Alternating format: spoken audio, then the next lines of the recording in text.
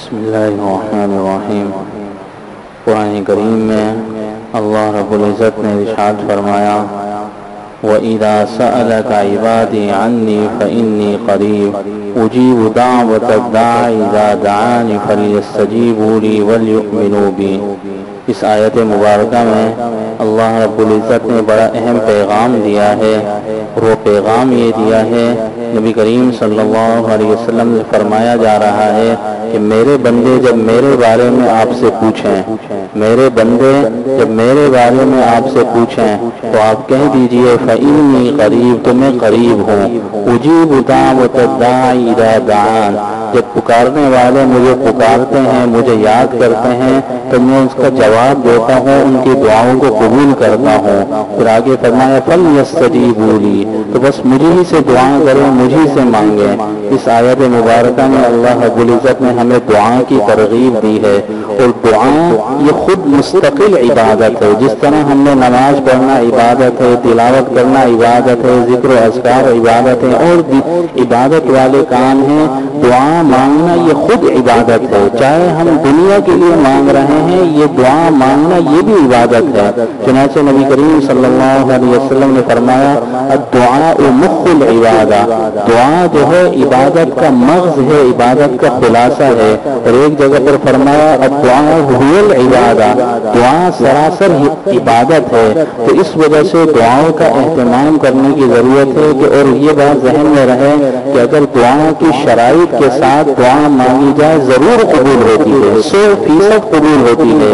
دعا کی قبولیت میں ہماری طرف سے کچھ رکاوٹیں ہوتی ہیں، اللہ رب العزت کی طرف سے کوئی رکاوٹ نہیں ہے، لیکن دعاؤں کا اہتمام کرنے کی ضرورت ہے۔ ہمارا معمول یہ ہے کہ ہم دعا پڑھ رہے ہوتے ہیں، دعا پڑھنا اور ہے، دعا مانگنا اور ہے۔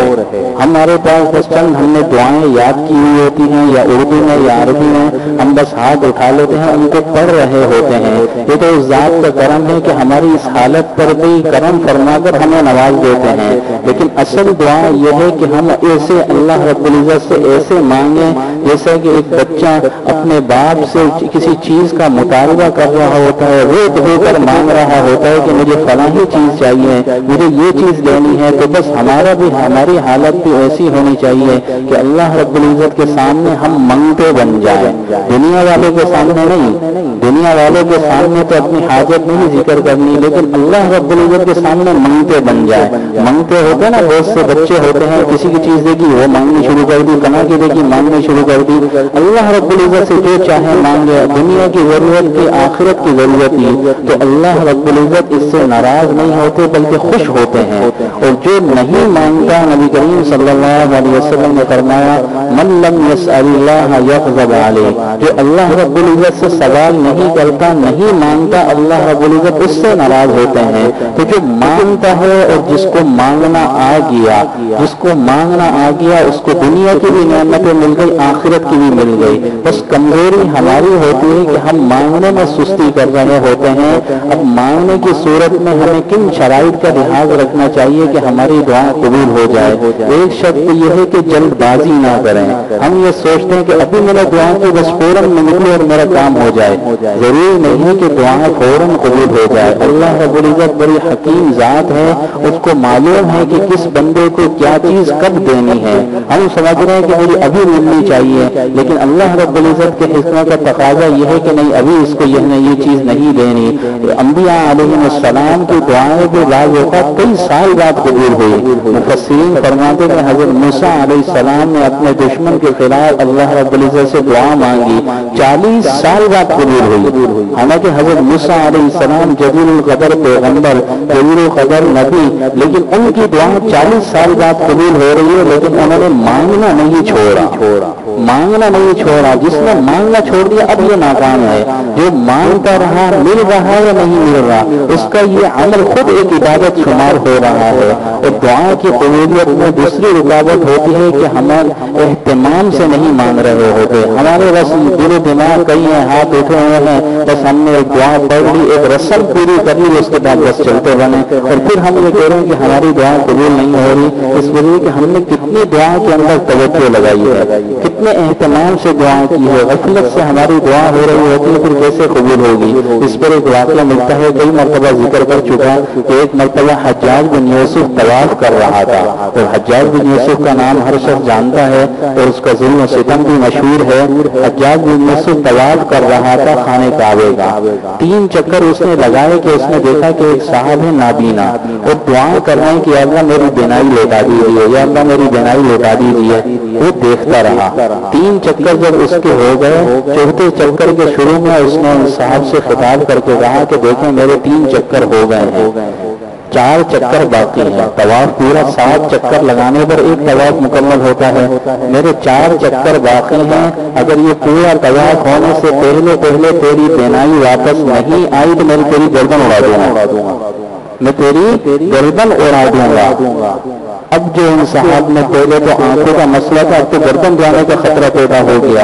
اب انہوں نے جس آنکھوں زاری کے ساتھ، جس لگاوت کے ساتھ، کس طرح خوب دیر لگا اللہ رب العزت کی طرف توجہ کر کے دعا کی، اللہ کی قدرت ایسی ظاہر ہوئی کہ حجاج بن یوسف کے 7 چکر پورے ہونے سے پہلے بینائی لوٹ آئی۔ فرق کیا تھا؟ یہ پہلے بھی مانگ رہا تھا، لیکن پہلے بس جیسے ہم مانگ رہے ہوتے ہیں، لیکن اب کیا ہے، اس کو خطرہ ہو گیا کہ میری گردن اڑ جائے گی۔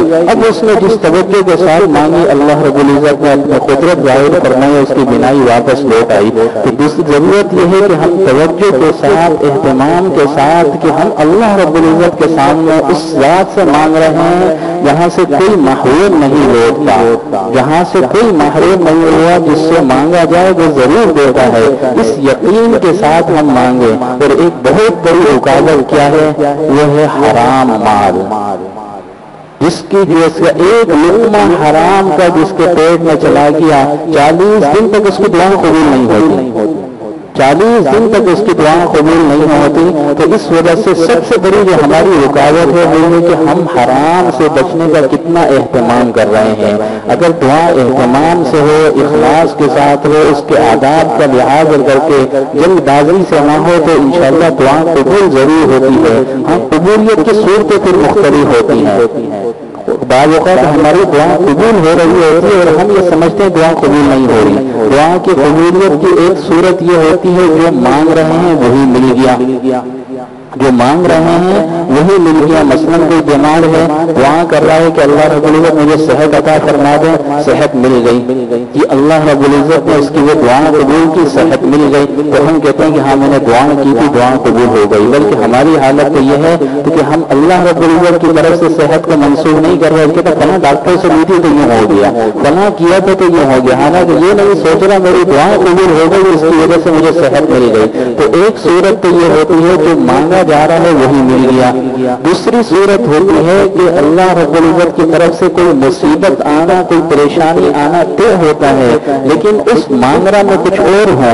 لیکن مثلاً مجھے 10,000 کی ضرورت ہے، بطور مثال اللہ رب العزت سے مانگ رہا ہوں یا اللہ مجھے 10,000 کی ضرورت ہے تو انتظام فرما دیجیے، وہ 10,000 تو نہیں ملے، اس سے بڑی کوئی مصیبت آنی تھی، اس دعا کی برکت سے وہ مصیبت ٹل گئی، اور میں کہہ رہا میری دعائیں قبول نہیں ہو رہی، یہ نہیں سوچ رہا کہ اس دعا کی برکت سے اللہ رب العزت نے اس سے بڑی مصیبت کو ٹال دیا۔ اور تیسری صورت یہ ہے کہ اللہ رب العزت کے بندے کا مانگنا اتنا پسند آتا ہے کہ اللہ رب العزت چاہتے ہیں میرے سامنے مانگتا ہی رہے اور مانگتا رہے، اور اللہ رب العزت سے جو چیزیں مانگ رہا ہے اللہ رب العزت اس کے لیے آخرت میں ذخیرہ کر کے رکھ رہے ہیں۔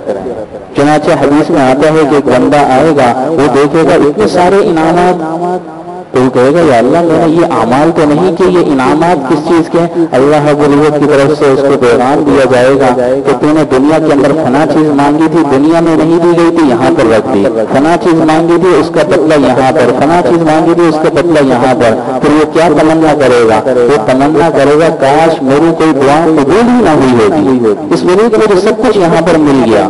تو اس وجہ سے مانگنے والا محروم نہیں ہے، اپنے لیے مانگے، اپنے گھر والوں کے لیے، اپنے بچوں کے لیے، اپنے والدین کے لیے، پورے مسلمانوں کے لیے خوب گڑ گڑا کر اللہ رب العزت سے دعا مانگے۔ تو دعا مانگنا ہے، دعا پڑھنا نہیں ہے۔ اور دعا کا ایک اور حصہ یہ ہے کہ انسان جب دعا کرتا ہے اللہ رب العزت تک پہنچنے کا بہت آسان راستہ دعا ہے، بہت آسان راستہ دعا ہے، ہر چیز اللہ رب العزت سے مانگے، یا اللہ مجھے نماز میں سستی ہو رہی ہے، فلاں گناہ نہیں چھوٹ رہا، اللہ رب العزت سے مانگے۔ کل حضرت ڈاکٹر عبدالحی صاحب رحمۃ اللہ علیہ بڑی پیاری بات فرمایا کرتے تھے کہ اگر قیامت کے روز یہ اعلان ہو جائے تم نے فلاں گناہ کیوں کیا، اور ہم یہ کہیں کیا کرتا، ہر طرف گناہ کا بازار گرم تھا، فلاں پریشانی تھی، یہ تھی، اس وجہ سے میں نے گناہ کیا، اگر اللہ رب العزت کی طرف سے یہ اعلان ہو کہ ہم سے پناہ کیوں نہیں مانگ لی تھی تو کیا جواب دیں؟ تو اس وجہ سے انسان جن حالات میں بھی ہے اللہ رب العزت سے کوئی گناہ نہیں چھوٹ رہا، اللہ رب العزت سے مانگتے رہے یا اللہ آپ کے قبضہ قدرت میں ہے، مجھے اس گناہ سے بچا لیجیے، تو اپنا کام میں لگے رہیں۔ اور دعا کا ایک دوسرا حصہ یہ ہے کہ جو نبی کریم صلی اللہ علیہ وسلم نے مختلف موقع کی جو دعائیں سکھائے ہیں ان کو یاد کریں۔ ایک ہم مانگ رہے ہیں، ایک نبی کریم صلی اللہ علیہ وسلم نے دعائیں سکھائی ہیں، ہم وہ مانگ ہی نہیں سکتے جو آج صلی اللہ علیہ وسلم نے ہم پر مہربانی کر کے ہمیں سکھا دی۔ مسجد میں آنا ہے، کیا مانگنا ہے ہمیں کیا پتا تھا، نبی کریم صلی اللہ علیہ وسلم نے دعا سکھا دی کہ مسجد میں جب داخل ہو اللہم افتح لی ابواب رحمتک، کیسی بہترین دعا، رحمت کے دروازے کھول دیجیے۔ اب مسجد سے نکل رہے ہیں تو اب معاش کا مسئلہ ہے، اب ضروریات زندگی کا مسئلہ ہے، وہ دعا سکھا دی۔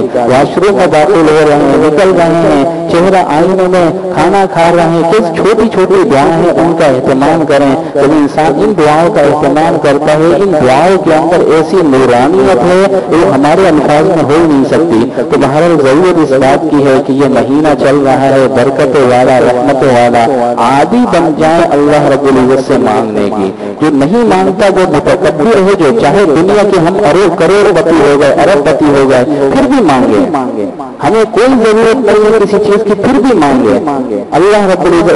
ایک صحابی نے نبی کریم صلی اللہ علیہ وسلم کو پوچھا کہ میں کیا مانگوں، آپ صلی اللہ علیہ وسلم نے فرمایا کہ اللہ رب العزت سے عافیت مانگو، اللہ رب العزت سے عافیت مانگو۔ عافیت مانگنا اس وجہ سے دنیا کے ذرائع عافیت نہیں دے سکتے، اللہ رب العزت سے مانگیں گے تو انشاءاللہ ان اسباب کے اندر راحت اور سکون پیدا ہو جائے گا۔ خاص طور پر تہجد کا وقت ہر مسلمان سحری کے لیے اٹھتا ہے، تھوڑا سا ہماری حالت یہ ہے بالکل آخر وقت میں سحری کر رہے ہوتے ہیں، کوشش ہو کہ 5 منٹ پہلے اٹھ جائیں، 10 منٹ پہلے ہو جائیں، کچھ وقت اللہ رب العزت سے علیحدگی میں باتیں کر لیں، اللہ رب العزت سے کچھ گر گرا لیں، کچھ مانگ لیں، تہجد کی نماز 2 رکعت 4 رکعت 8 رکعت جتنی توفیق ہو جائے وہ پڑھ لیں، کچھ وقت تھوڑا سا وقت اللہ رب العزت سے راز و نیاز کی بات کرنے میں بھی گزار دیں کہ اللہ رب العزت سے مانگیں، پھر دیکھیں انشاءاللہ اللہ رب العزت کیسی تبدیلی فرماتے ہیں۔ اللہ رب العزت ہمیں عمل کرنے کی توفیق عطا فرمائے۔